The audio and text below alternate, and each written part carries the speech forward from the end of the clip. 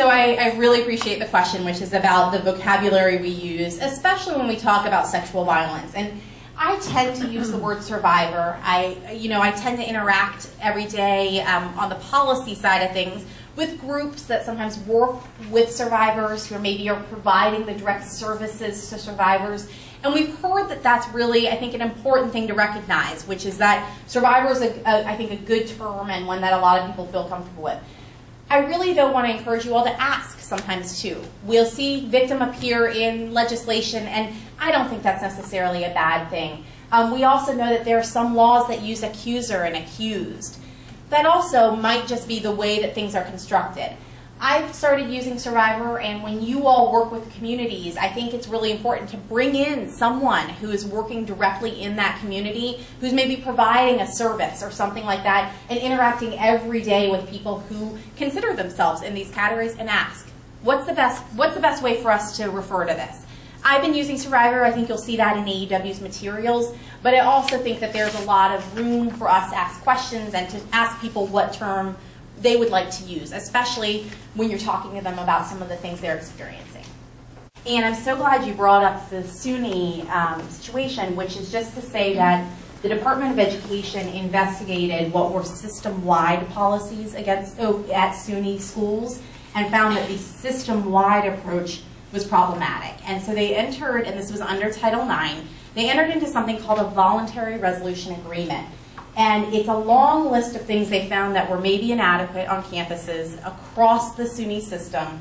They looked at a few in particular, but they recognized that some of these things were coming from the system to all schools. They identified some of the problems, and they made some requirements and recommendations for schools, all of the SUNY schools, to follow to try to improve the climate on campus. That agreement is available online.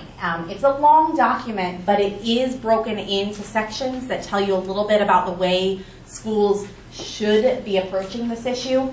I would really encourage you to go read it. If you're looking for it, it's available most easily on a new website from the federal government called notalone.gov.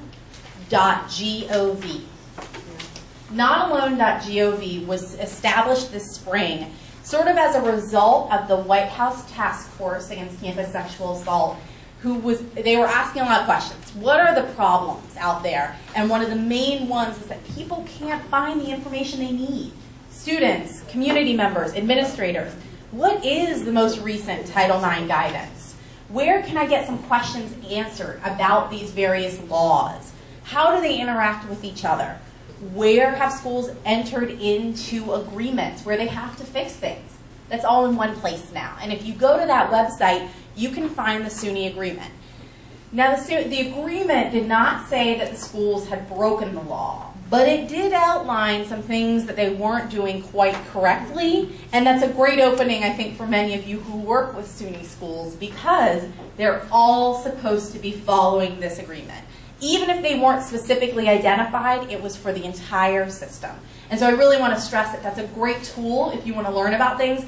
But as we've heard, not all the schools are necessarily taking an proactive approach to fixing things. And so this is a great thing that AUW can help put pressure on those schools to do, and some good ideas, I think, about how to.